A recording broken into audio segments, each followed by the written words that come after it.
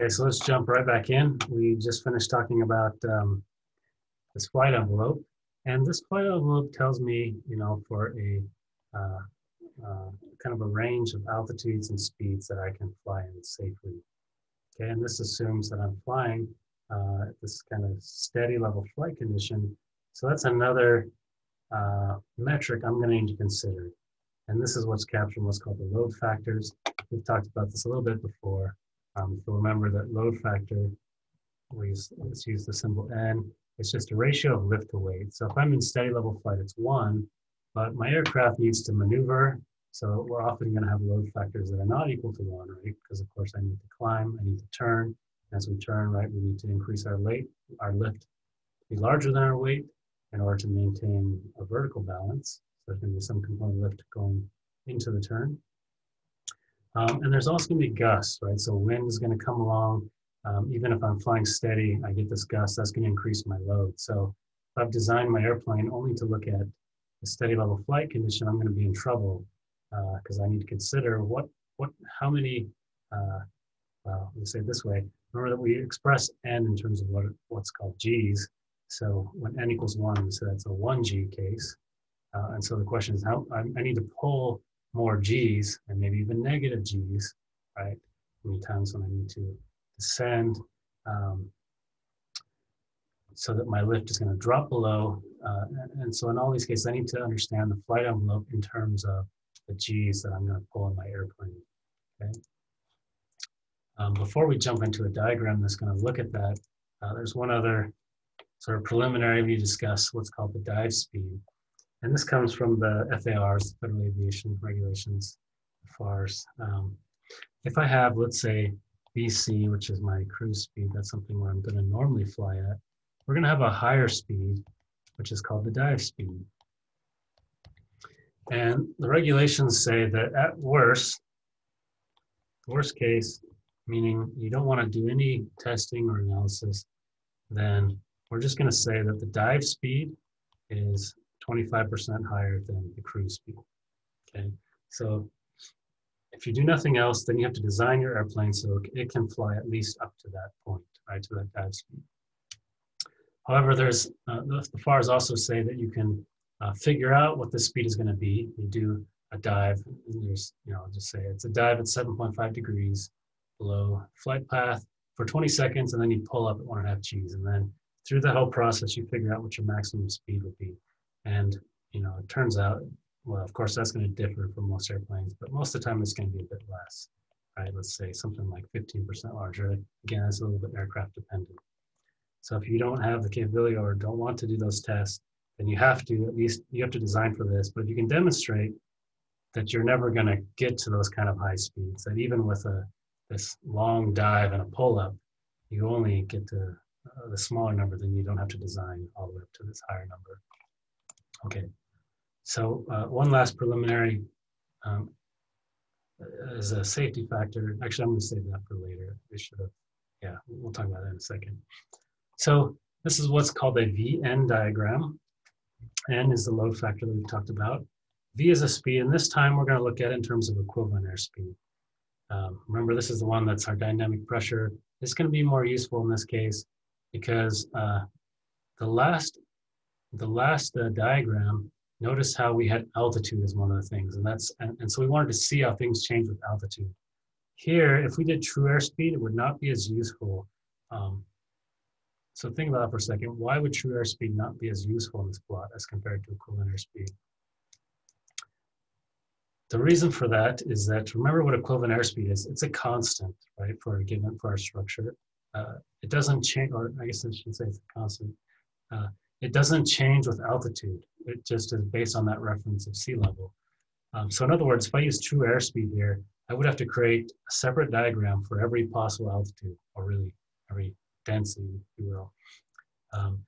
In the last plot, we wanted to see that variation with altitude. Altitude was on the axis, so it made sense to use true airspeed. It helps us to kind of understand what's happening. Here, because altitude is not part of this plot, it's better to use equivalent airspeed because, again, otherwise we have to create a separate diagram for every altitude, whereas in this case, we can just make one plot that works for any altitude. And that's really the usefulness here of this equivalent airspeed. Okay, so this one may be a little bit less intuitive at first, and a lot of it is really governed by the regulations. So it's kind of a bit rule driven, but we will talk about some of these. So first of all, there's going to be a cap. Okay, I'm just going to draw a straight line here.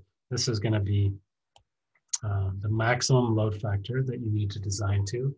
And there's a formula given by the regulations. It's going to look like this if the weight is in pounds. Okay, so put in weight in pounds and you can get a formula, except for it's also got to be at least 2.5 and you don't need to exceed 3.8. So for transport aircraft have huge weights. And so this number generally falls below 2.5. And so you have to use this boundary. You can't go below this one. So this often is 2.5 for large airplanes, whereas for a very small plane, this number may be small enough that you're greater than 3.8, and so you'd have to use 3.8. Right? You don't need to design for anything larger than that. Okay, and so that would be, let's say this was 2.5. Let's say this was a large transport aircraft, right? So that would be my upper limit.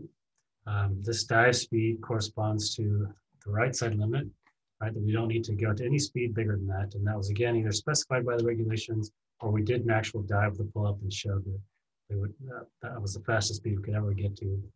Okay, so that's kind of a box. On the bottom side, there's no formula. It's just -1. We don't need to do anything, design our airplanes do anything more than a -1G. And then the other sort of thing here is that we don't need to have as much of a flight envelope at these negative G's. Is not a normal flight condition, so we actually cut this off between where this intersects at -1 at VC and this point right here at 0 G's at VD. So that's another. So these lines are all just kind of defined by the regulation. The only other part that has a so these have some some reasons based on empirical data and such. We won't get into, but there's one physical reason again for limits on this side. What happens is I get to small speeds. So this is going to be stalled, but it's slightly different than what we talked about because this is not a 1G stall necessarily. It is going to, so let's write that down. Let's write down the stall equation again. But first think about it in terms of our load factor. Remember what N is. N is L over W. So the maximum I can get to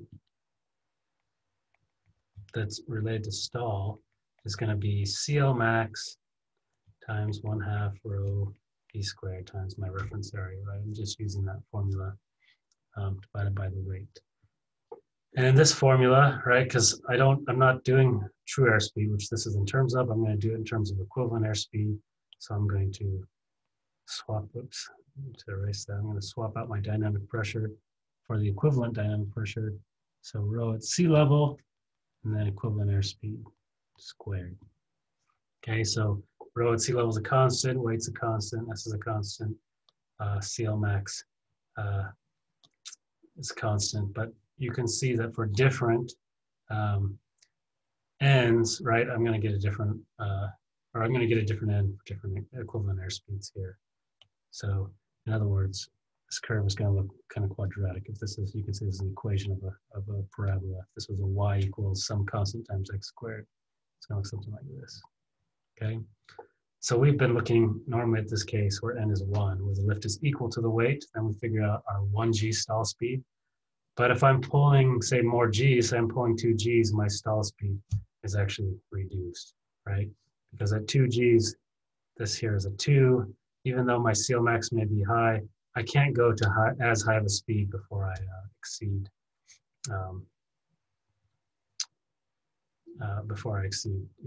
the limits of my airplane for stalling. Whereas at a lower G, right, I can actually get to a lower speed.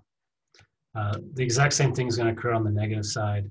In fact, for an airplane, CL max on the positive angle of attack versus negative angles of attack are usually different, but if not specified, you can just assume that they're the same, just an approximation, but it's going to look very similar. Okay, so again, my envelope is going to be the interior of all these lines, and that's going to be my safe region to fly in. Okay, So depending on the speed, I need to design my airplane. This is really more for design. The last one you can maybe think of more for operations, like where can I fly? And depending on my speed, or at my altitude, what speeds can I go to? Kind of like a speed limit, a min and a max speed limit. Here, this is more for the structural designer. Say these are the points that I need to design my airplane structurally to be safe and everywhere here. And generally that means these sort of corners are going to be my most important point, because if I can fly here, of course I can fly here at a lower speed and a lower load factor. So I need to design for these corners. Yeah, and so both of these curves are a little bit more complex. The ones we talked about last time, there's actually a little bit more to it. We ought for in practice, because we'll look at things like flaps and slats that will modify CLmax. We may sometimes put multiple knees in the curve, and here, like I said, we may think about both CLmax being different in positive and negative, and we have to also think about Gus, which is kind of a separate procedure, but we won't go into that. This is kind of the basics here. Again, this may be a little less natural first, but so give it some thought. Try to digest this. Again, the main takeaways here are that there's a speed that we need to design our plane. This is as fast as we can go. We need to design our plane that it's safe at those speeds. We need to make sure we can carry these large load factors. For a fighter, of course, it's going to be much bigger. Maybe it needs to go up to 8 or whatever, right? There's going to be large load factors. And on the negative end, we can go to a -1g, which means that we're actually accelerating downward with a force that's equal to our weight downward. So we're actually lifting downward with force equal to the weight. And then, of course, with stall, right? We need to make sure that we can fly safely at this high load factor, still at our stall speed, at the low speed, and at the high speed range. Similarly, at negative load factors, both at low speeds and at high speeds. Okay. There's also a safety factor that's applied. We're going to look at this video in class, but if you're not there, this is a kind of a fun video to watch just to see how much a wing bends. The main takeaway is, of course, simple here, but it's just more for interest to just to see how far wings do deflect in these tests. But the takeaway from it is just to emphasize this safety factor of 1.5. So you have to design your airplane in these limits, but then you also have to make sure that even up to this limit, it can take an additional safety factor of 1.5 beyond that for the ultimate load case. And that's a critical test. So you can see that in this diagram here, right? So this is kind of the V-n diagram we've been talking about, but it needs to be able to design to still be able to fly or to not break at these at a 1.5 safety factor. That's that orange case. That doesn't mean you won't have damage, right? So this is kind of, even though wings maybe are more composite, this doesn't quite apply, but for aluminum, say, this is often a similar ratio of the difference between yield stress and ultimate stress. It does mean the wing cannot break, right? You need to make sure it's still flyable, but you could still have internal damage because you can see the yield point, right? So in these cases, you need to do some repairs, but it would still be safe to fly. And here's the difference between VC, VD, right? So this is just a diagram. This is discussed a little more in the text. I'm not going to get into it, but just again highlight this idea that these corners are generally, these are the things that we really need to design for. This is my high speed, and this is going to correspond to my low angle of attack. At positive lift, this is going to be the high angle attack. Low speed, right, for positive angles of attack, and similarly on the negative angles of attack. And if you're interested in the text, there's some diagrams of kind of what those loads look like, because these are going to put different parts of the beam and the airflow or the wing in compression and tension. So you can look at that in a bit more detail if you're interested. All right, so that's it for this diagram. So again, we've looked at two diagrams. The first was kind of looking at our operation. What are the speeds and altitudes that I could fly at? And that one makes sense to look at in terms of true airspeed, because we will see how things vary with altitude. Our second diagram was more for the structural design, thinking about what are the limits I need to design my airplane in. So this is a useful diagram if you're doing a structural analysis, that you would first create this diagram and then figure out the load factors that you need to test at, either an analysis or a physical test. Say you're doing an optimization, to put those load factors in, run the stress analysis at all those different corners, and make sure that the aircraft is in safe operation for all the bending, torsional shear loads that the airplane is going to be under, and make sure there's no structural failures. Okay, so this wraps up our brief discussion on structures. We'll see you next time.